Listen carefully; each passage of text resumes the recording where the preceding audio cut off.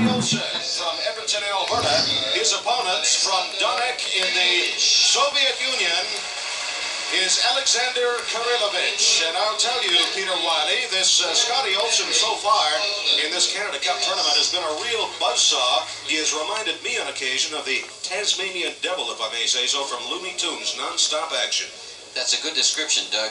He eliminated James Davis from the USA very quickly, and then knocked out in dramatic style the Moroccan Mamsoua to get here to this final today. So the Russian is going to have to really watch for the punching power of this individual.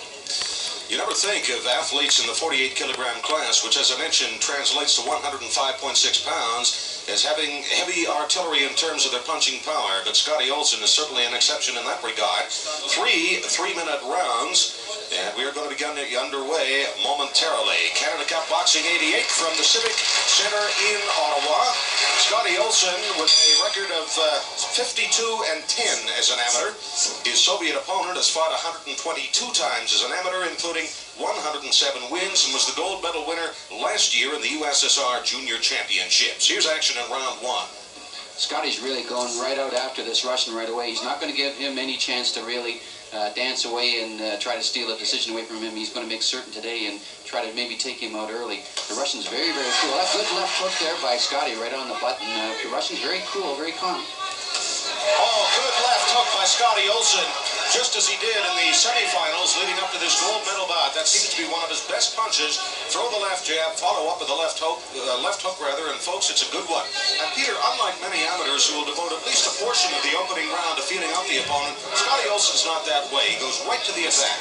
Well, that's what you've got to do in amateur boxing. It has to be a whirlwind of action for 3 rounds to really make sure you win that decision if it goes to a decision, and that's what he's going about. Canadians have learned a lot over these years that's what they've got to do to win these fights. They used to sit back years ago and try to look for the big punch. They don't do that anymore. They're a lot smarter internationally. Scotty Olson scoring again with a left hook, and the Soviet fighter, I notice, Kirilovich, as he throws his jab occasionally, Peter, will bring it back holding his left hand very, very low, leaving an opportunity, I would think, for a good strong right hand as Olson attacks again with the left. That's exactly correct, Doug, but even better here now, Scotty Olson now knows that he can hit the Russian at any time with the left hook. The Russian is not getting under any punches, and his chin's right up in the air for the left hook, and that'll be the key to this fight. That left hook's going to keep landing all the way, and there's a nice stepping jab that's landing also. So those are the real keys that are going to do the job. And there's that overhand right hand you just mentioned, Doug, right on the old button. This Russian is really primed for any of these head punches. Alexander Kirilovich with a 2-inch advantage in terms of height, standing 5'3", and he's down as Olson caught him with that looping right hand. And our referee, Gord Henry of Scotland, now giving him the 8 count as Olson goes to the neutral corner. And they will continue, and we'll see if Scotty Olson continues to press his advantage. Left hand, there's the right, another left. Glancing blows that time. He's looking to land one solid as he did just moments ago. It's really only a matter of time, I think, Doug, and there's that right hand again. This bout may be stopped before this round ends. That right hand is landing on the button. Repeatedly, the Russian is smart, but he's still open for that shot and may end this fight. Well, the fight can be stopped, or if there are 3 standing 8 counts in any one round, or if the referee feels a particular fighter, Peter, is taking too much punishment and is no longer able to defend himself. Absolutely, and also the corner can retire him also. Olson's really trying to set up for that big punch right now. He's looking for that big punch, and really he should stay busy. He should not look for the one big punch. Well, I'll tell you, in addition to his punching power, the scowl on Scotty Olson's face would scare his opposition. He is all business when he is in the ring.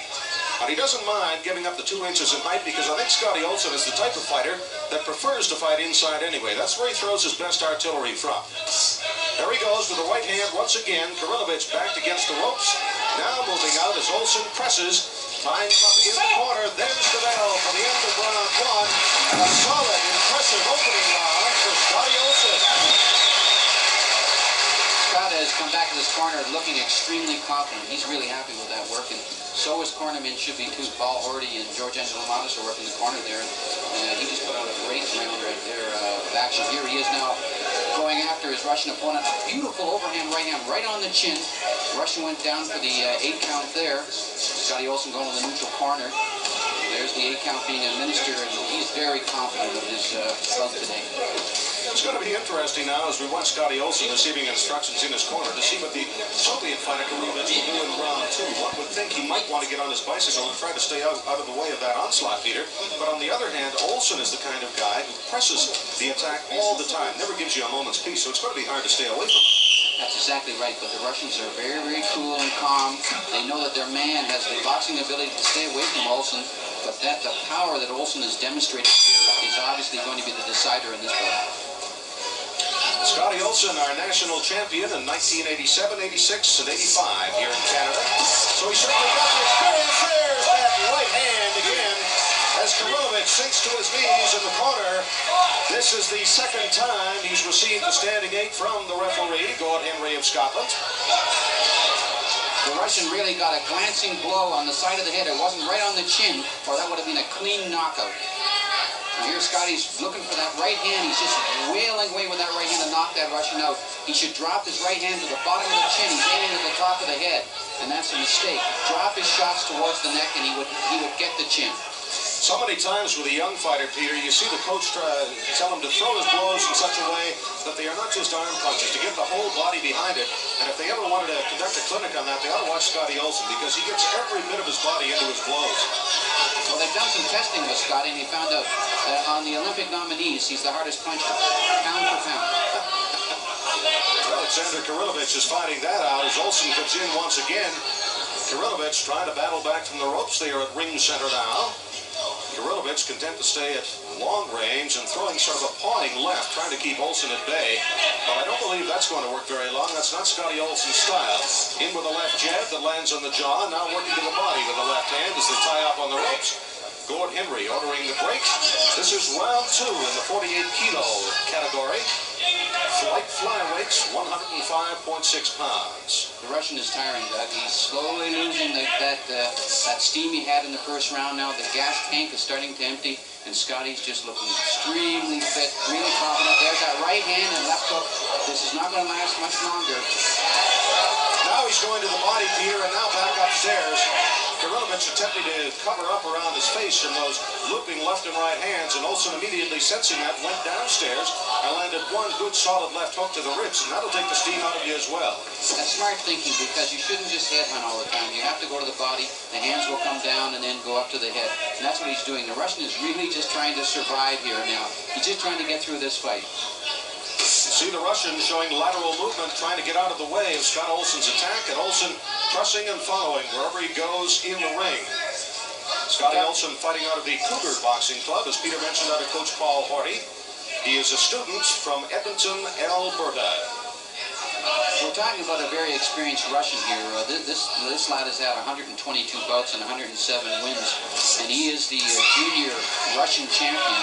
They're bringing him along for the future Olympics, but I can tell you right now, he's in against a real Olympian right now, and I don't think he should really be in there, because Scotty's just too much for him. The next good left hook or right hand may end this fight. Kirilovich is taking 2 standing 8 counts in the bout so far, one in the opening round and a second here in round 2. Scotty Olson trying to measure his man, lands a left, driving Kirilovich back against the ropes.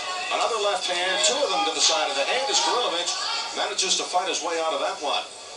And there is the bell, the end of round 2. Scotty Olson not quite as aggressive, I don't think, in round 2 as he was in the opener, Peter, but nevertheless very much his round as we take a look at Kirilovich. Kirilovich is really weary in that corner right now. He even refused the water to try to get that little bit of extra oxygen into his system. Here's Scotty with another nice right hand right on the button, pushing the Russian back, and then that right hand at the side of the head. It wasn't even on the chin, and the force of it knocked the Russian to the floor. Well, there he is, Alexander Kirilovich, 19 years old, the Soviet junior champion in the light flyweight weight division. And he knows he's been in a battle, and even worse, he knows he's got 3 minutes to go if he can last that long. Boy, he's been in a war so far. Well, right now, in his mind right now, the corner's telling him what to do, and all he's saying in his mind is, I'm going to run and survive, because Scotty Olson is blowing him out of the ring. If it wasn't for his experience, he would have been long gone.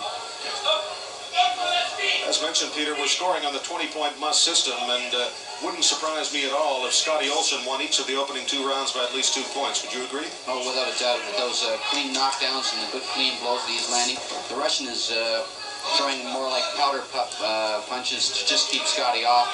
Scotty's punches, everyone that landed were clean and very, very hard. Well, when he throws that left hook, he throws it all the way from third base. Whoa. Gets everything he has into it. Scotty Olson with 62 bouts as an amateur, 52 of those victories. And listen, I'll tell you, I'd like to see the 10 fellows that have beat him in his amateur career. Oh, he's fought really good international fighters. His international record is about 50-50 because he's been fighting the best guys in the world, and that's why he's coming along so fast. Hopefully, he'll stick around for a few more years, and we'll see this guy really blossom as a great amateur fighter for Canada. And actually, he'll probably be one of the best in the world very, very soon. If he's not in Seoul. He's 20 years old, so he's certainly got his future ahead of him. Pressing Kirilovich once again here in round 3 of this scheduled 3-rounder. The Russians learned one thing about Scotty's style right now. He knows that he can punch and sidestep. He's throwing a punch and at the same time sidestepping, so he's not in line for that big punch. And that's a good move on his part. It shows his experience. Scotty should be following up a little bit more with his left hand to counter that and set things up for himself.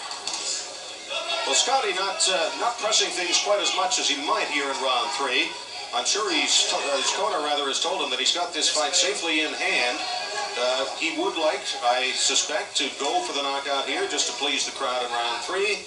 But he knows in the back of his mind that if he simply puts in a solid boxing display, the gold medal here at Canada Cup 88 will be his. They are back at ring center, and you see Kirilovich throwing that very weak pawing type left jab, and Olson immediately following in with the left hook. Well, this is very good experience for him, Doug. Taking aside what's online here, he needs this kind of experience against these top international fighters like this Russian is. There's that jab working, which he should have been using. Beautiful right hand, right on the button. The Russian stood up under that, and I'm surprised because that was right on the chin. Scotty Olson here in the latter stages of round 3. Beginning to press once again, backing his man against the ropes. Kirilovich using the elasticity in the ropes to bounce off and get back to ring center. And his knees buckle as Olson fires another big right hand. Olson having things entirely his own way from start to finish in this fight. Started somewhat more slowly here in round 3, but is now beginning to press as the clock rings down. Very much Scotty Olson's fight so far. And Kirilovich, you can bet, is going to be glad when he hears the bell to end this one. What's nice to see with Scotty is he is starting to use that left hand. He's learning, beautiful overhand right hand. The Scottish referee steps in immediately and uses that 8 count as Scotty goes to the neutral corner. The Russian Kirilovich is hurt, and he even looks like he wants to resign the bout, but too much guts. Kirilovich, when referee go-ahead was stepped in to administer the 8 count, registered a look of surprise on his face, as if to say, I'm not hurt, ref. But believe you me, he was very appreciative of that. West, there is the bell. The end of round 3. This bout is over. Scotty Olson and Alexander Kirilovich receiving a standing ovation here in the light flyweight category. We shall return with our decision after we take time out for these messages.